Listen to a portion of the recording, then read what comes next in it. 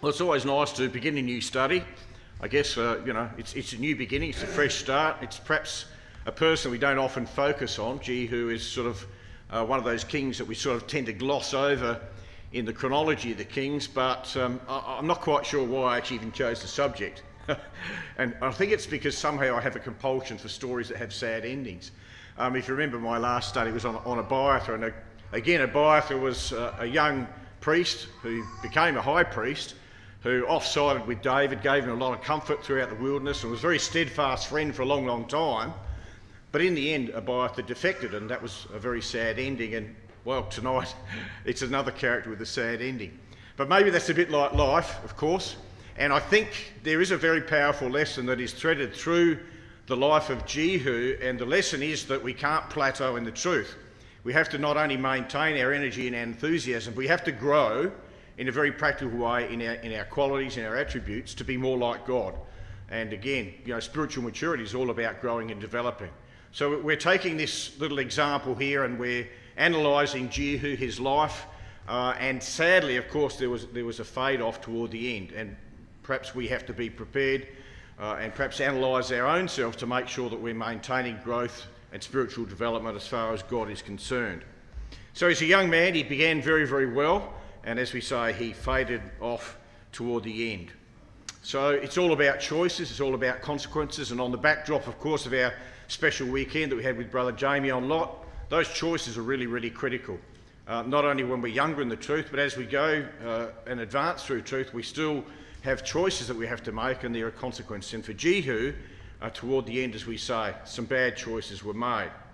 So we want to have a look over the next 5 sessions, really, the life of Jehu. Our first session tonight is on selection. We're going to have a look at how he was anointed. He was selected by Elisha for a particular task. He was given the authority of Yahweh. This prophet came from God with a special message for him. So it wasn't as though he was just invading the chronology of the kings on his own background. He was selected particularly by this young man who was a representative of Elisha for a particular task. In our second session, a little bit further on, we're going to have a look at the seriousness of Jehu. He had a task to do, and he fully committed to that. He eradicated as much as he could the evil from the northern territory of those tribes. In our third session, we're going to have a look at the strategy that he employed. Obviously, it wasn't just going in there and hoping everything was okay. There's a certain pathway that he took. There's, in our fourth session, some separation as far as the truth was concerned, and then in our fifth session, as we say, a little bit of a bad ending. There's a shortfall, there's a fade off toward the end. So again, the exhortation comes back to us. For many of us, we may have only been the truth 2, 3, 4 years, 5 years, 10, 20. Have we got that same enthusiasm, that energy, that love, that development, that growth? That's really, really important, of course, for our progression. So tonight we're going to have a look at this selection and his anointing to be king over Israel, and we'll just explore a little bit of his character. So we've got 3 aims that we want to follow through on the course of this particular series. And the first one is to be inspired by the energy and enthusiasm of Jehu. And of course, that's always an incentive for us. We tend to live in an age where everything's very moderate, and we're very casual with everything, and we can become that in our relationship with God. So this was a man who had great energy and enthusiasm, and again, we need to be able to lean upon that example. Secondly, to be unwavering and decisive with a strong spiritual fortitude to help work through the tough issues that we might face.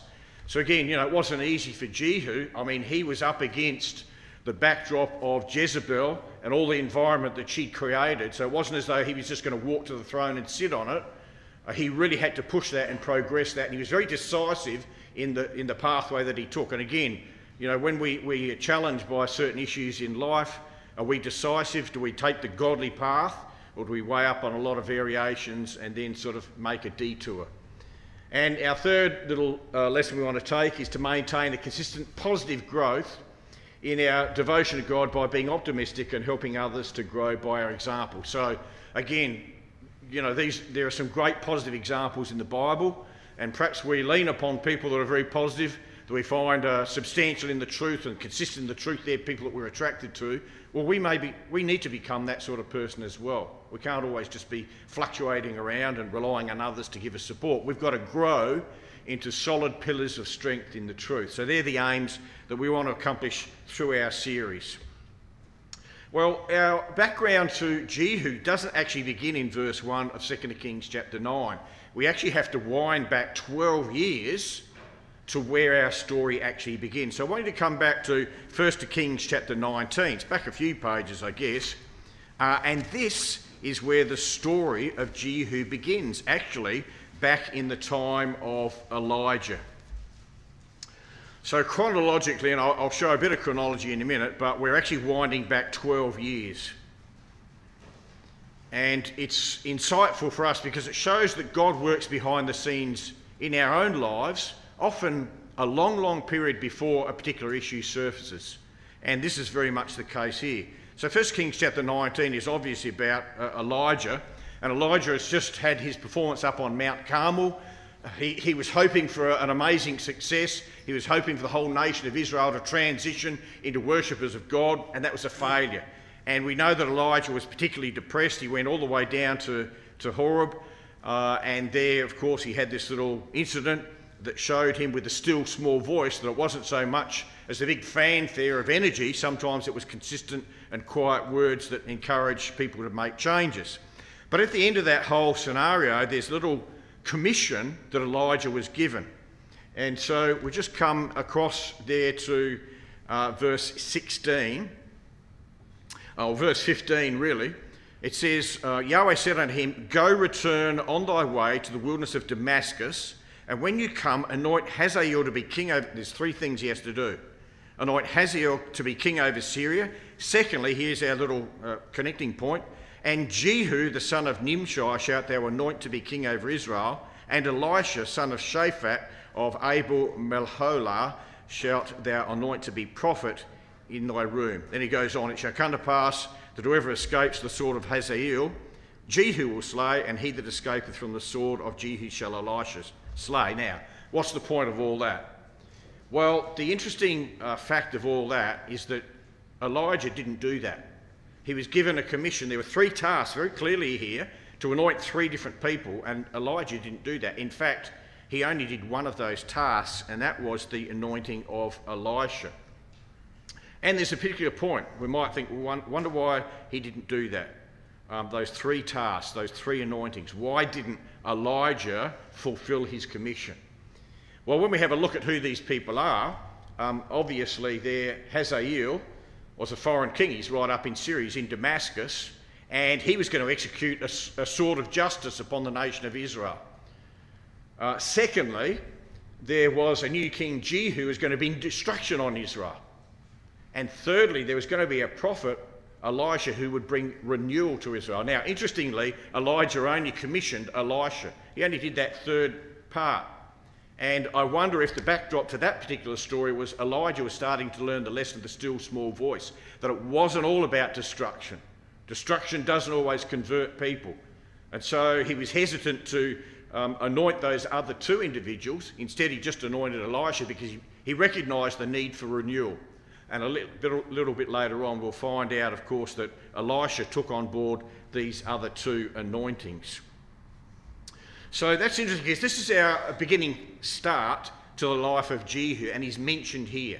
Now, this particular point is 12 years before Jehu actually was anointed. So when we have a look at chronology, and you might have this little chart in your Bible, well, this was, of course, before Ahab died. All right, so here's the reign of Ahab here. We've got his son, well, his grandson. There's two sons here. Joram reigned a little bit longer, of course, but here's Jehu here. He doesn't begin until around about 12 years after chronologically this initiation.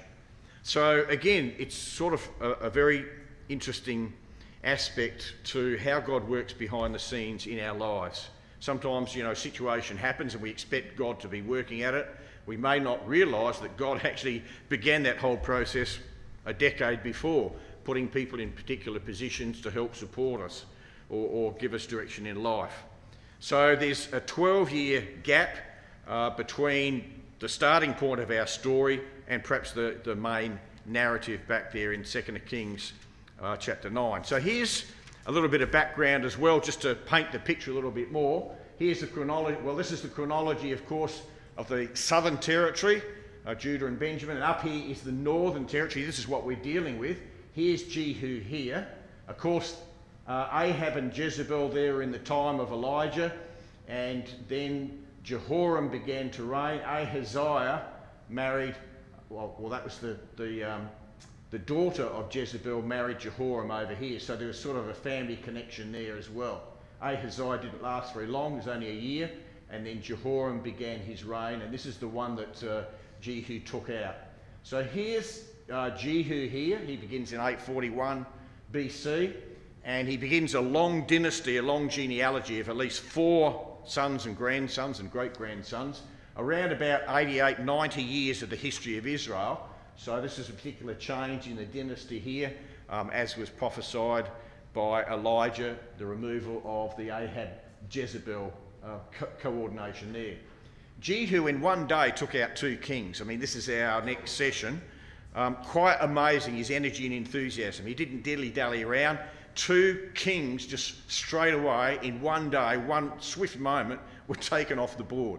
So quite an incredible beginning to the reign of Jehu, and of course he executed that quite thoroughly. So as far as Jehu is concerned, interesting little background, and we're coming back to 2 Kings chapter 9. We've already found out that the background is 12 years earlier. God was already aware of this young man. So it would seem when we work out the chronology that Jehu was around about perhaps early 20s when God gave that commission to Elijah to go and anoint him. And I always think that's interesting as a point of observation, that God doesn't necessarily wait till we're mature, till we're 40 or 50 or 60. Sometimes, like in the life of David, God is very aware of where our heart is and where our love and our devotion is. So he's already seen in Jehu, in his early 20s, that he has a love for the things of God in a very bad environment. And Jehu had no hesitation in taking out the originators of that bad environment, which of course was the descendants of Ahab and Jezebel.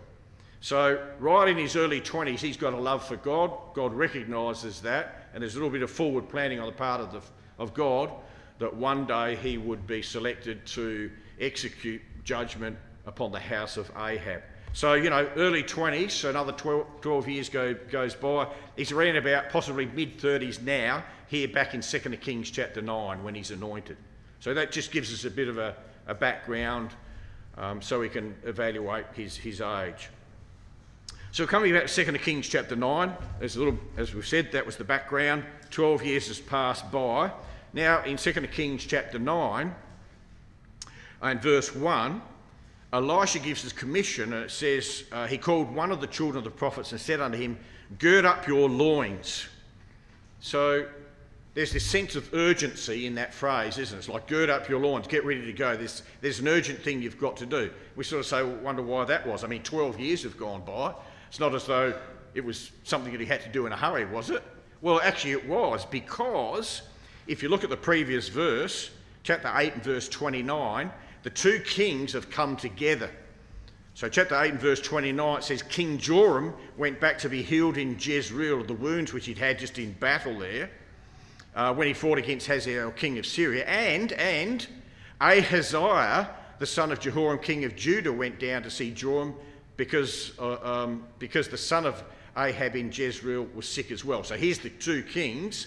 They've come together. They're confederating together. And this is the moment, of course, that Elisha suggested to this young man, take action now, gird up your loins and go. So the armies were encamped at Ramoth Gilead, and Jehu was out there, he's captain of the army. He was defending Ramoth Gilead against the enemy, but meanwhile the 2 kings were sort of idling away there in Jezreel, and this was a moment, 12 years had gone by. Elisha now initiates this young man to go and begin this whole process. So he's commanded to go and anoint him.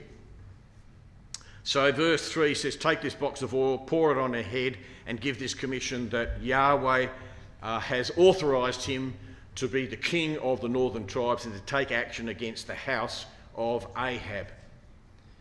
So what's interesting is that Jehu is the only king, he's the only king to ever be anointed in those northern territories.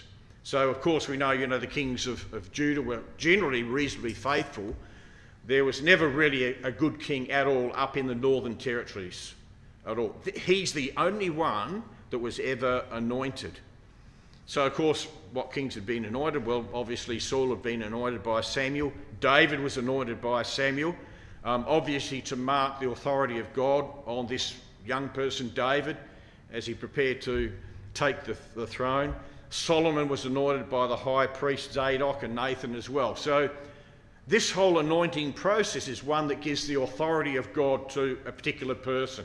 And Jehu was the only one up in the north who ever was anointed.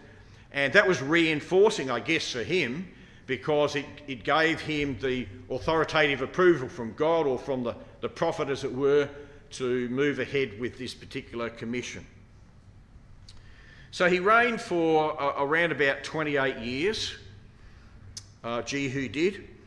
He's the second longest reign, apart from Jeroboam, his great-grandson. And as we've said, his contemporaries were Queen Athaliah down in the south, and then the young King Joash. You'll remember King Joash was protected. Athaliah destroyed all the seed royal down in Judah. She usurped the throne, as it were, horribly brutal person. So that was contemporary really with Jehu. It was Athaliah down there and then Joash. So he, as we've said, had four dynasties that he put in place, so quite a substantial reign. Now, one of the interesting things about archaeology is that we have a record of Jehu. So, again, this is a wonderful fact. The Bible isn't just full of made-up fairy tales of people that never existed, figments of someone's imagination, documented in stone.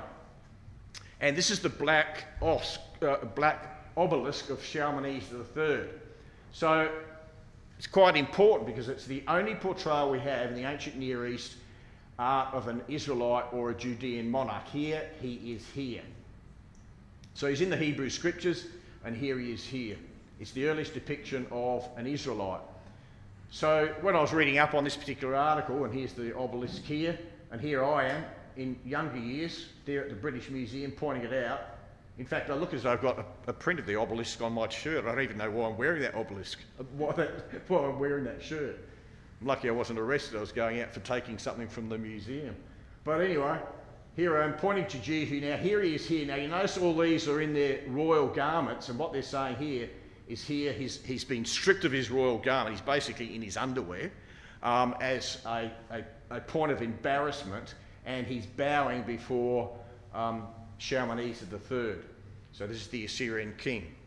So there is some documented proof of Jehu. Obviously, we read about his enthusiasm and his energy, but of course, when it came to the superpower of Assyria, then he was sort of humbled quite dramatically. Well, verse 1 talks about, just at the end of verse 1, there's this place, Ramoth Gilead. And again, it's mentioned in verse 4, go to Ramoth Gilead. Now, we might not know. We might just think, oh, well, that was probably, around the corner from Bethlehem or something. So where is Ramoth Gilead? So the prophet Elisha was not in the land of Israel at this time, and he gave commission to this young prophet to actually go down to Ramoth Gilead. So when we put a map up here, Ramoth Gilead, or Damascus, this is where Elisha was. So 2 Kings 8 verse 7 is the previous chapter, say he was up there anointing Hazael. And as he's anointing that king, he says to a young prophet, go down and anoint Jehu, because the time's come. So it all happened with great acceleration. So Elisha's right up here in this area. Ramoth Gilead is right over here. That was one of the cities of refuge, 6 cities of refuge, 3 on either side of the Jordan River. So that was one of the cities of refuge. It was under the control, or had been under the control, of the Syrians. And now Jehu with his army had come and they've taken control of that, and they're just reinforcing it. And of course, across here is Jezreel, where the two kings were, and they were just sort of recuperating across here. So he tells one of the sons of the prophets to go down here and to anoint Jehu, and of course eventually Jehu's going to come across there to Jezreel to exterminate these two kings. So Ramoth Gilead was lost to the Syrians previously.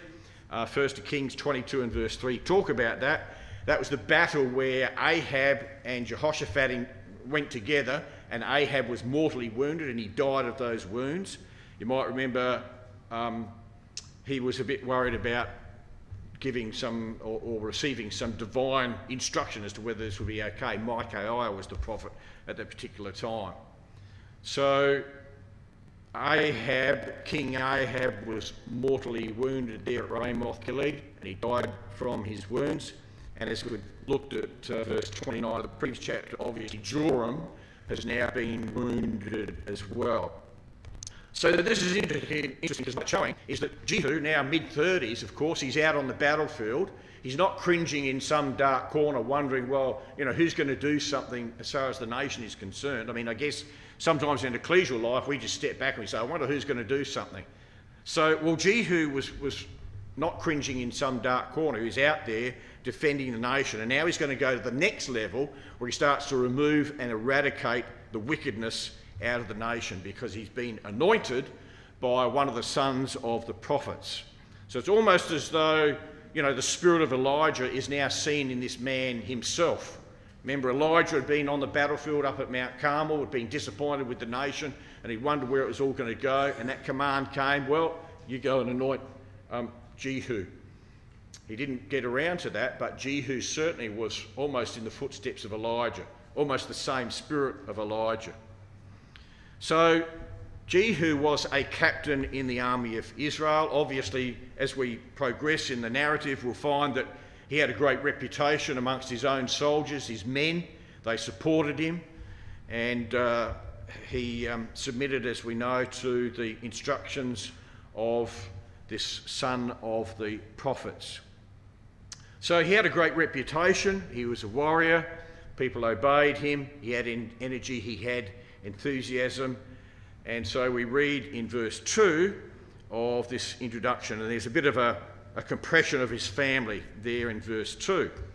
So it says, look out there, Jehu, the son of Jehoshaphat, the son of Nimshi. Now, names are always important in the Bible because they give us a lesson, and it's no different here. So Jehu means Yahweh is he. Yahweh is he. Jehoshaphat means Yahweh is guide. And Nimshi is very interesting. It means to rescue or to draw out. It's actually an extension of Moses' name. That word Nimshi comes from a root word that's used in Exodus 2 and verse 10, the word draw out. So Nimshi means to rescue or to draw out, and it's an extension of Moses' name. So it's almost like, well, Jehu's now going to give a great exodus for the people of Israel. It's almost like an echo of what Moses achieved many years before. So when we put all that together, it's Yahweh is the guide who will rescue or draw out or extract Israel from their downward spiral. All right, so there we put that whole sentence together. So it really probably summarises what God was doing in the nation. Yahweh is the guide. He's going to rescue, he's going to draw out, he's going to extract Israel from their downward spiral and give them an opportunity of hope. So that's his name. So back to the narrative again. And very interesting in verse 3, Elisha says, take the box of oil, pour it on his head and say, thus saith Yahweh, I've anointed thee to be king over Israel, and then open the door and run. Sort of, what? It's rather strange sort of, you know, one would imagine all the prestige of anointing to be king would sort of have some elements of consideration. You know, gather all the men around, and we'll have sort of some music and some trumpets playing, and we'll anoint you, and it'll be an amazing ceremony. It was none of that. It's like anoint him and then run. And again, at the end of verse 10, well, the son of the prophet fulfilled that, because end of verse 10 it says he opened the door and ran. Well, this is going to be interesting. So who is this young man in verse 4? And you'll notice, again, I love how the narrative puts this, and it's Really important for us to read the Bible as it is. Verse 4. So the young man, even the young man, well, you know, obviously he's emphasising to us this is a young man. Well, this is one of the nobodies nobody knows. But it's emphasising the narrative there that he's young, he had a focus, he had a determination. So you can imagine him perhaps as a Nazarite. He's got these long flowing locks and he gets on his horse.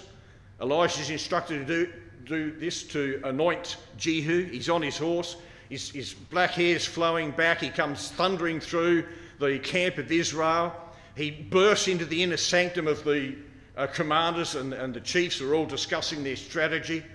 And they say, what are you doing here? And he says, I come with a message. And they say, well, who for? And he says, well, you, O king. And so they go into this sort of inner room, and then next minute this Nazarite comes running out and he's on his horse and he's off. Like, well, that was all over in a couple of minutes. So really it's the spirit of Elijah, isn't it? Like where it says there at the end of verse 3, he opened the door and fled, and the introduction there. Remember how we're introduced to Elijah? But there's an interesting thing. He obviously expands on what he's saying to Captain Jehu, because we've got that in, you know, verse 5, 6, 7, 8, 9 and 10. But what's interesting, I'd like to just pick out a little phrase in verse 6. So it says there, he rose, went into the house, he poured the oil on his head and said unto him, Thus saith Yahweh, Elohim of Israel, I have anointed you king over the people of Yahweh, even over Israel. It's almost like a couple of levels there, isn't there? But did you notice the phrase, the people of Yahweh? I mean, these are the northern tribes. These are the people who've been suffering under the irrepressible hand of Ahab and Jezebel, all the prophets of Baal, and all their worldly worship. These people had been led astray in a horrible way. And we may have imagined that under the hand of Ahab and Jezebel, God had completely disregarded all those northern tribes. You know, they're wayward, they don't understand the truth, they should be forgotten and taken off into captivity. But it's quite wonderful, isn't it? Because in that verse 6, it's my people of Israel. And in verse 7, we have added, my servants the prophets, the servants of Yahweh. So God remembered his original promise to exterminate the house of Ahab and Jezebel and give reprieve to the northern people. And so there's this special expression there, I have anointed you to be king over the people of Yahweh. The people of Yahweh. Doesn't that show God's incredible mercy? Here's a wayward people influenced by Jezebel, rejecting the temple worship because they'd set up calves in Dan and Bethel, but God still accounted them as his people. And he now motivated Jehu to move and to make some change in that environment in the hope that his people would turn again to true worship. Well, I think that's pretty amazing, and that's very encouraging for us in our own lives, isn't it? Because sometimes we think, or perhaps we've made a decision, or we've placed ourselves in an environment that's disconnected us from God. And we tend to think, well, you know, I've made this decision, it's a bad decision, but I guess I've just got to live with it, and, you know, God doesn't like me anymore. And that's not the case, because here we have a very clear incident that even although these people had suffered and gone down a bad pathway, God was still wanting to protect them, encourage them and develop them. And that's the same for us, brothers and sisters. When we make a bad decision or we find ourselves in a dark space, let's never think that God's forgotten us or doesn't want us for the kingdom. He's given us an invitation, and like the people in this situation, he wants to draw us out and to encourage us and give us direction. Peter puts it this way, 1 Peter 2:9, he says, don't forget this, he says, you're a chosen generation, you've been called to a royal priesthood, you are to be a holy nation, you are a special people, that you should show forth the praises of him who has called you out of darkness into his marvellous light. I mean, that's almost the duplication there in the New Testament of Peter saying, let's not forget the graciousness with which God has reached out and touched us. And again, I just think it's so lovely that in this terrible environment, this darkness, this blackness, this waywardness of this people, that they're called the people of Yahweh. Just quite amazing. And I wonder, do we realise how special we are in the sight of God? 7 billion people, there's just a handful of us who've come to open the Bible, to think about God and his ways and try and recalibrate our lives. Well, Malachi says this, chapter 3, verse 16 and 17, he says, those that fear Yahweh, they spake often one to another. It's what we're doing tonight, it's what we're doing right now. And Yahweh hearkened and heard it, and a book of remembrance was written for him, for them that feared Yahweh and that thought upon his name. And Yahweh said, they're going to be mine, and I'm going to make them my jewels. So, tonight we've come together to spend an hour talking about the things of God, and in the sight of God, that's very precious. He's made a note of that. And I think that can be very encouraging for us, depending on what particular pathway we're on, that God still wants us to be part of his treasure in that kingdom that will soon be established. Well, of course, this young man had an incredible commission. It wasn't that he had something nice to say. I mean, we all like to have conversations and to compliment people and say nice things about people. It's not very often that we, come face to face, eyeball to eyeball with someone and give them a good dressing down. But I mean, this is the message. You're going to destroy the family of your master Ahab. I'm going to get revenge on Jezebel for the shedding of the blood of my servants and the prophets and all Yahweh's servants. Ahab's entire family will die. I'm going to destroy every male from Ahab's family, whether slave or freeman. I'm going to make Ahab's family like the family of Jeroboam. But this is really quite confronting, this message that was taken to Jehu. And the message was, you're going to take out the king and you're going to take out the whole dynasty of Ahab and Jezebel and anyone who's associated with them. You need to do that. So it was a wake-up call for Jehu and a wake-up call for the nation. And I wonder whether sometimes, we need a wake-up call because we've become very tolerant, haven't we? I mean, society now is very embracing on any sort of lifestyle, and you're looked as intolerant if you don't accept or embrace. I mean, here's Parliament just a few years ago. They're all hugging, they're kissing one another. They've just approved same-sex marriages, legally across Australia. And this now is filtering down to all of us. And, are we respecting God's principles? Or, are we sort of embracing this aspect of toleration? And there's a little note there, sadly in our day, it's considered worse to judge evil than to do evil. If you make a statement about people's lifestyle, then that's considered evil. That's particularly sad. So this is a wake-up call that Jehu was commissioned, that the people of God should no longer tolerate the evil in their midst. When we have to disfellowship someone, we cringe a little bit, don't we? We don't like disfellowship at all. Sometimes brothers and sisters just walk away from the truth. They don't want anything to do with it. And we have to get to that point where we say, well, you know what?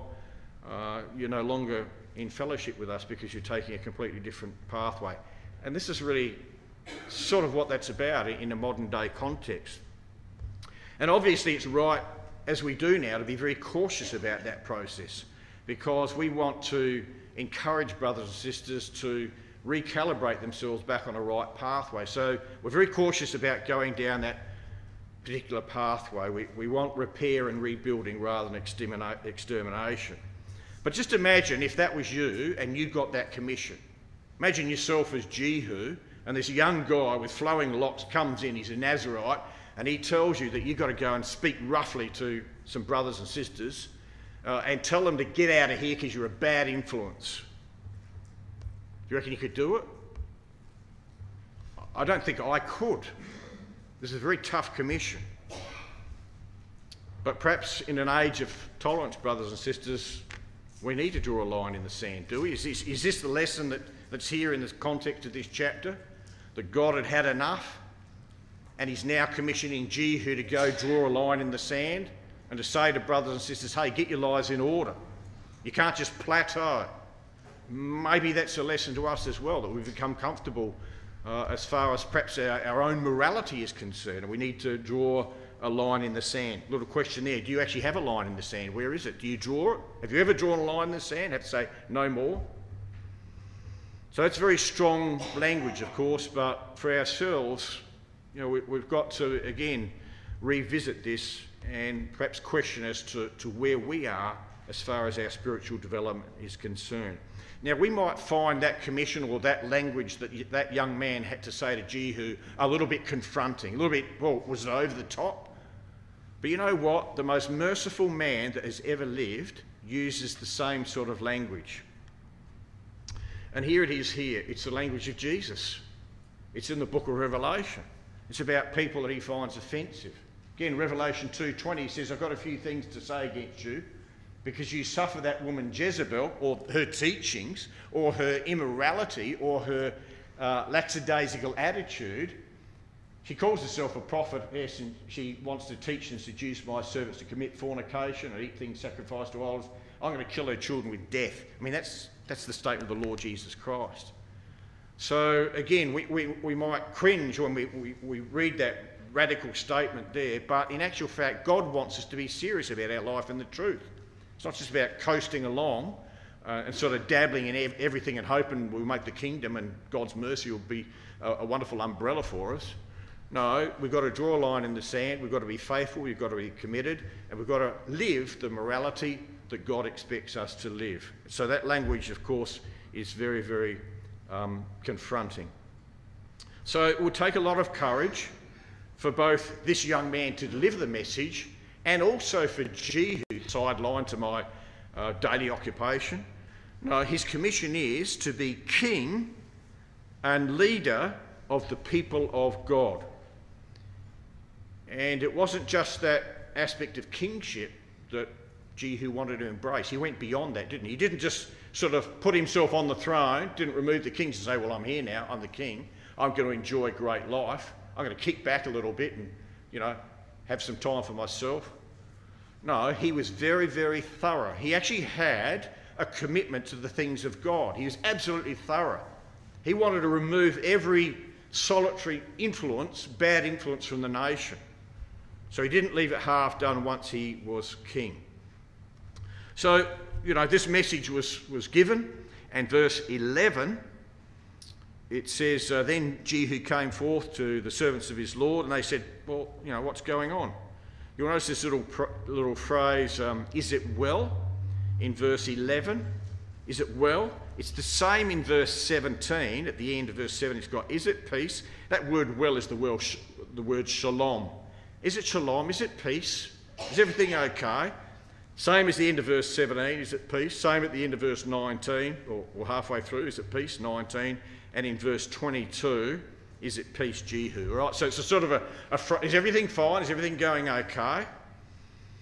Now, I think in verse 11, we've got a little bit of a sense of humour in the Bible. We often say, well, is there any humour in the Bible? It seems to be a very serious book. But if you look at the narrative and you paint the picture, it's got to be pretty funny, because in verse 11, these captains, these men around Jehu saying, what's with this guy? I mean, he's just come in here, he's got long hair, he's a Nazarite, he's probably one of these sons of the prophets, he's a weirdo, he's mad, these guys just babble about nothing. They're totally mean. He's full of crazy rubbish and lies. What did he say? And Jehu says, well, he said, I'm going to be king. And then you notice in the narrative, they scrabbled around, threw off their garments, and said, Jehu's king. So much for all this, madness and babbling. Suddenly they believed it, and within 2 minutes they're throwing their garments down, saying, "Oh, Jehu's king." So, sort of a funny scenario, but perhaps it also gives us a bit of an insight into Jehu, because he was supposed to be in an inner chamber with this message. You notice in verse 2, right at the end of verse 2, it says, "And take him into an inner chamber." The margin says, "Chamber in a chamber." All right, so this young prophet, sons of the prophet, could have given the message in front of those men before, couldn't he? But he took Jehu right into an inner chamber. The reason, obviously, is to give Jehu time to absorb the message and to build a strategy, which Jehu didn't do. He just came out and said, well, I'm going to be king, and then everyone scrabbled around and bowed before him. So, it seems as though Jehu was a little bit belligerent maybe. He's not sort of harmonious, and he didn't really plan this little scenario as well as he could have. And the point is that God uses all different types of people, doesn't he? You know, within our, I won't say within our ecclesia, but within the ecclesia of God, sometimes we have people that are quite blunt. I don't mind blunt people. I'm okay with blunt people, and I think they deliver a good message, and sometimes it's a bit hard to digest, but I say at least they're honest and they're truthful. Most of us tiptoe around people. We don't want to offend them. But Jehu was sort of a person who was, I guess he's pretty blunt, and he just said it as he thought it, and he delivered as it should have been delivered. So I don't think we should always discard a message from a blunt brother or sister, because maybe there's some genuineness in what they're saying. I always remember the early MIC class when we were young brethren, and we used to, you know, we thought we delivered one of the greatest talks ever, and then there'd be a few brethren that stood up and said, you know, that was probably the worst talk I've ever heard. You obviously didn't prepare, and it was delivered, you know, you mumbled or whatever. So it was always good for us to take criticism on board, and I think sometimes that can be helpful. So you notice there, of course, that they've thrown all their garments down. Oh, Jehu's going to be king. There's a little reference now in verse 16. So Jehu's now on his chariot, and he's heading to Jezreel. I mean, it's as though he didn't even stop for a breath. It's like just rolling through now. He's going to be king. So Jehu rides in a chariot, verse 16. He's going to Jezreel, for Joram lay there. And here's this big mistake from Ahaziah. Ahaziah, king of Judah, was come down. See that word down? It's not down. To see Joram for less than a year. Right? Less than a year. He's come to connect to him because he's related to Joram. Joram is his uncle, right, through marriage. So he's come down or up, however geographically you want to imagine it. He's related to his uncle here through marriage because he's the son of Jehoram and Athaliah. And Athaliah was the daughter of Ahab and Jezebel. Big, big mistake. So what's happening here? Well, here's a little geographical map so you can see what's going on. Here's Ramoth Gilead. Okay, so this is where Jehu was, and he's going to come down. This is Jezreel today. All right, this is the Jezreel Valley. This is where the king was. That's Jezreel there. This is Mount Gilboa here. You remember a battle with Saul. Saul and Jonathan lost their lives there. This is the valley of Jezreel, and this is the road that Jehu would have, you know, rode his chariot. This is the Jordan Valley here, and across there, of course, is eastward, Edom and Moab. So that's where Ramoth Gilead was. So Jehu is coming up to this town of Jezreel. Verse 17, a watchman sees, he spies a company, verse 17. So there's a whole host of men. They were supporting Jehu. And of course, here they come in their chariots. There's a multitude of them. And we notice in verse 20, a couple of messengers go out to see what's going on, and they turn behind Jehu. And there's a little note there, and I guess this is probably the main thing we all remember about Jehu. It says his driving is like the driving of Jehu, the son of Nimshi. He driveth furiously. So that word driveth in verse 20 is the Hebrew word nahag, and it means to impel. A determination, to have focus. So it's as though his chariot's swaying erratically. He's driving furiously. It's almost as though it's up on one wheel. What's interesting is that word, and I never realised this, the same word, this word driveth, is used in 1 Chronicles 13 verse 7. I'm not going to go there, but this is when Uzzah and Ahio drove the cart. 1 Chronicles 13 verse 7 says, they carried the ark of God in a new cart out of the house of Abinadab, and Uzzah and Ahio drove the cart, and the oxen stumbled. It's almost, you get the sense that these two men want to get rid of the ark. They dumped it on a cart, and they, you know, bashed the oxen to get going. And the oxen sort of lurch off, and they're away, and they're driving it, and the oxen stumble, and remember the ark fell, and Uzzah put out his hand to stop it. So it's as though they sort of wanted to get rid of this and on its way. And it's the same word here that's used of Jehu. It says he at the end of verse 20, he drives furiously. Your margin will have the word madness. It's the Hebrew word shigei on it. Strong defines it as craziness. So he's got a known reputation for this particular driving. He's a persistent, intensive, determined, resolute person. And you can get the idea of who he is from the end of verse 24, which we'll look at in our next session. Verse 24, Jehu drew a bow with his full strength. All right, so what it's telling us is he never did anything half-hearted. If he's driving a chariot, he's going flat out. If he's pulling an arrow back, it's going to be with his full strength. There's vigour and there's determination. It can be a good quality. Right? Ecclesiastes 9 and verse 10 says, whatever your hand finds to do, do it with your might, because once you're dead, there's nothing. There's no work, device, knowledge, wisdom in the grave where you're going to go. So the lesson to us is like what we're doing in the truth, we need to have our full energy involved in it. This is not something we do part-time. We're not part-timers. We're 100% committed to growing in our relationship with God. And so this is Jehu. He's a very determined person. In fact, if you just come over the page to chapter 10 and verse 16, there's another incident we'll look at a further session. And I sort of like the way the narrative it's presented. He meets up with Jonadab, the Rechabite. And verse 16 says, this is Jehu. Jehu says, come with me and see my zeal for Yahweh. And then it says, so they made him ride in his chariots, as though Jonadab's thinking, I don't want to get in the chariot with this guy. You know, where's the seatbelt? Where's the safety harness? It's like they made him ride in the chariot, so he's reluctant to do it. Well, what's interesting about that word furious is the word madness, and there's only two other occasions. Deuteronomy 28 verse 28, it says God will smite you with madness and blindness. Zechariah 12 verse 4 is the only other reference, and it says, in that day I will smite every horse with astonishment and his rider with madness. It's talking about the world that we're living in. Zechariah is talking about the time when the world will become mad. Nations will be assembling themselves at Jerusalem. There'll be a whole spirit of madness. Armageddon will blow up, and fortunately Jesus will return.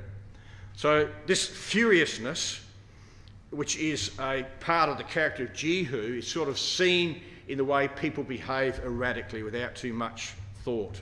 Spirit of madness. And really it's used in Revelation 16 verse 13 and 14 to describe the whole atmosphere, the environment, and people in the world, frustrated, furious, angry, erratic. I mean, we're seeing that. So Revelation 16, 13 and 14 says, I saw coming out of the mouth of the dragon, the beast and the false prophet, 3 unclean spirits like frogs.